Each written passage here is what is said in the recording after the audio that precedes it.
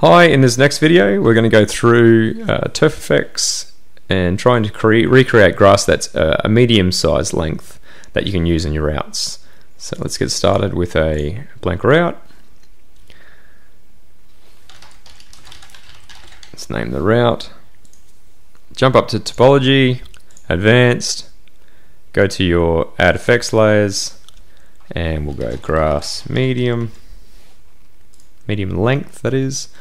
Go back to grass 4 again. That's probably standard for your green grass. We'll leave it at int 4.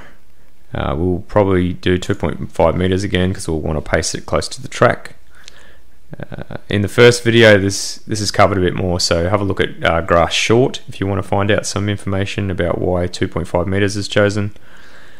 We will increase the geometry to 0.2. The width we'll leave, we might increase that to 0.02. We don't want any, maybe a small amount of width variation, we'll try that. And the bending scale, we're getting longer grass, so we might increase the bending scale, which is the animation on how far it tilts in the wind. Our dispersal is how far away the blades are. We'll probably put that at 0.1 because we want them fairly tight in a bit of clumping going on. And we'll probably get a few more grass seeds so we get more blades. So apply that. Select the effect layer, which we have already, height up, and we'll increase the sensitivity right up. Give that a bit of a paste.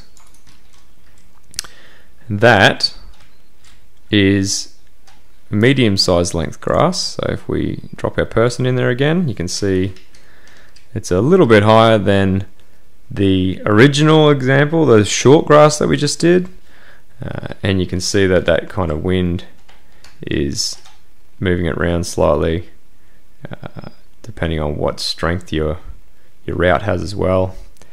Will depend on how much movement it gets. So that's your medium-sized length grass, and then we'll go on to do a video tutorial on some long grass. Thanks for watching.